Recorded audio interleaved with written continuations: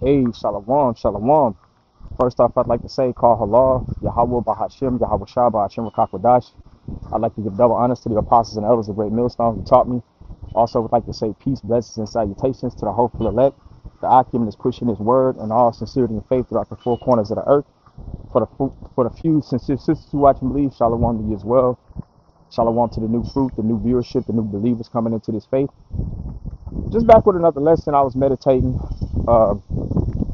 Sometimes we get lost in our own mind and worrying about things that are way beyond our grasp and way beyond our comprehension level. You know, I've heard the saying a lot of times, and I know in my own personal life I'm trying to master it. Basically, control the controllables. So, meaning to hell with anything that's beyond your control. And that's where, prayer and faith kicks in. And ultimately, man, we can extrapolate within certain things that's in the scripture and otherwise. But if it's things with outside of your realm of control, man, you just gotta leave that, to the Most High. Like that's why the scripture says when you read. Matter of fact, I'll actually start off with this scripture. Isaiah, because I don't want to misquote it. And bear with me for if it's background noise and stuff, because I'm just doing a little nature walk. I know it's in Isaiah. Bear with me, Akim. Yep, this is Isaiah 55 and 8. It says, "For my thoughts are not your thoughts, neither are your ways my ways, said the Lord." So especially when it comes to things as far as what the Most High said in His will, because sometimes it gets frustrating having to be patient and suffer and endure these different adversities and trials.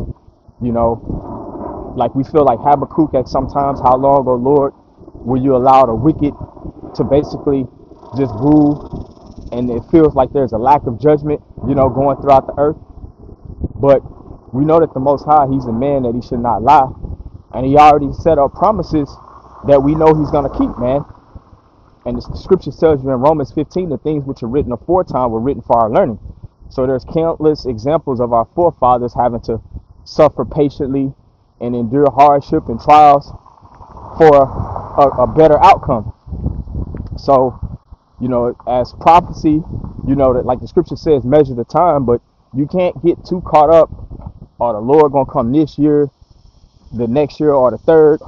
Now, we hasten the day that the Lord, comes back to deliver us. And when I'm talking about the Lord, I'm talking about the Son of the Heavenly Father, Yahweh. That's the Heavenly Father. And His only begotten Son's name is Yahweh Shah, who the world ignorantly calls Jesus Christ. So we hope it comes sooner than later, but you can't get too caught up in your own thoughts about when certain prophecy is going to take the place, man. Because the Most High is controlling the show, man. We just have to fit within the bounds that He already established. But I'm going to read this again. This is Isaiah 55 and 8. It says, "For my thoughts are not your thoughts, neither are your ways my ways, saith the Lord. For as the heavens are higher than the earth, so are my ways higher than your ways, and my thoughts than your thoughts." So that's clear to the cut, man. The Most High's thoughts are higher than our thoughts, man. This thing that we know of, this concept of time, the Most High is outside of the bounds of time, man. And I know that time is relative to a plane of existence, but we're talking about a power who created that concept for us to have a thought of what time is, man. So we can't try to conceive what's in the heavens, how things are playing out as far as prophecy, how it's going to manifest, and what we know of as the earth at this time, man. We just have to play our role to the best of our ability, man, and just have faith and trust that the Heavenly Father is going to grant us an expected end, like it says when you read in Jeremiah the 29th chapter.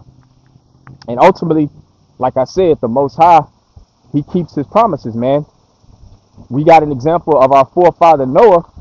He was out preaching and prophesying of rain during the time when he was on the earth for over 120 years before it actually rained on the earth, man.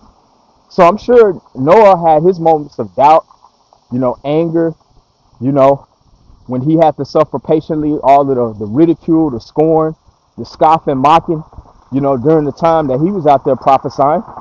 But eventually it did flood. That prophecy did come to pass. I'm going to read this. Matter of fact, I'm going to jump down to verse 11. Isaiah 55:11, it says, so shall my word be that goeth forth out of my mouth.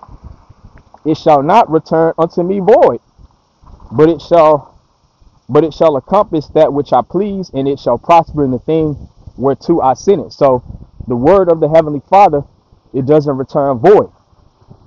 Like we always say, Babylon the Great, which we know as America, in the spiritual realm, it's already destroyed, man. Everything just has to manifest in the flesh. And we, in our capacity, we just have to do service to the best of our ability in the role that we've been given, man. And let the Most High just do Him, man. That's why the Most High's name Yahweh, it means He is, He exists, He is to be. He's in all and through all. I think that term is ubiquitous. He's omnipotent and omniscient. All knowing, all powerful. So we gotta let the Most High do Him, man. We can't try to beat ourselves up guessing and thinking why the Most High do this, why the Most High didn't do that. Even when you're going through certain trials, man, you may not feel that you deserve for certain things that may happen in your life, man. You might feel like, man, Lord, I'm serving to the best of my ability. I'm doing this, that, and the third. Like, why am I having to go through this? And we all get those thoughts at times, but you got to trust that the Lord has a greater plan than even you can conceive, at whatever particular time you're going through what you're going through, man. Because we can't try to get into the mind of the Heavenly Father and His Son. Now, we can try to get, a so-called view of the mind of the Heavenly Father and His Son through the Scriptures, man.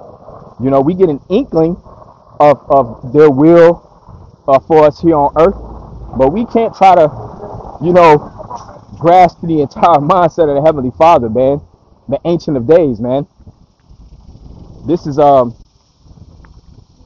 Ecclesiastes 11:5. It says, as thou knowest not what is the way of the Spirit, nor how the bones do grow in the womb of her that is with child, even so thou knowest not the works of the Most High, who maketh all. So you don't know, like, that process, the whole science of that process, how a baby is born and it grows in his mother's womb, man.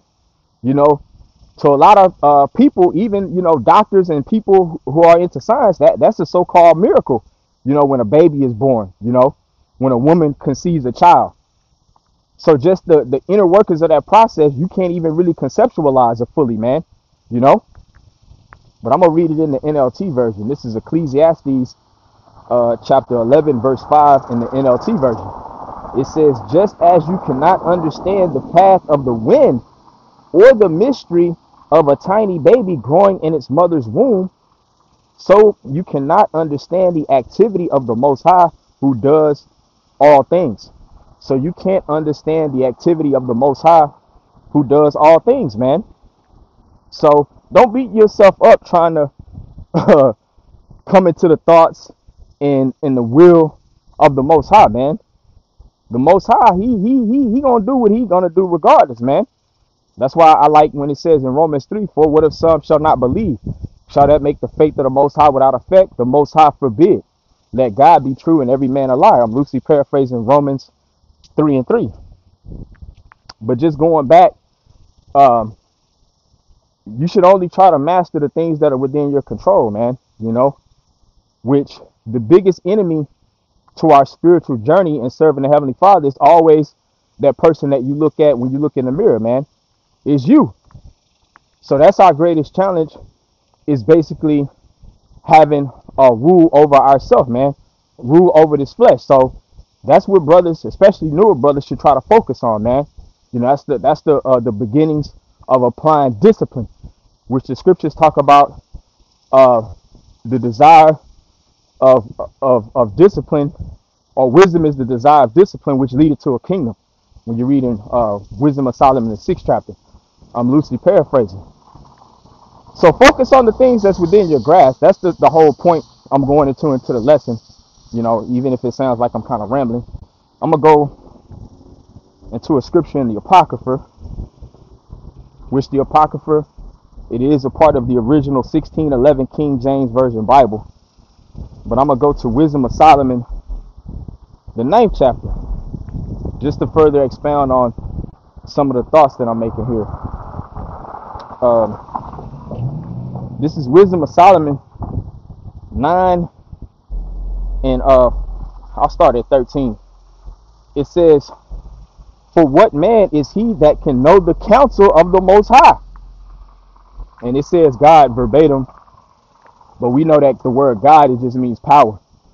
That's not the name of the Heavenly Father or His Son. You know, it says, I'll read it again, Wisdom of Solomon 9 and 13. It says, "For what man is he that can know the counsel of the Most High? Or who can think what the will of the Lord is?" So what mortal man on the earth that can't even control a bowel movement? You can't even control when you got to go to the bathroom all of a sudden, man. But you're going to try to comprehend the thoughts and the will of the Heavenly Father? Like we say, man, today, you know, stay in your lane. You got to stay in your lane, man.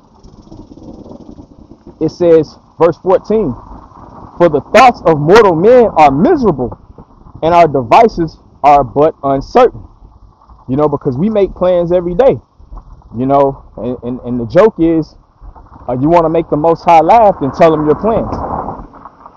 Because there's just certain things that are outside of the realm of our control. It says,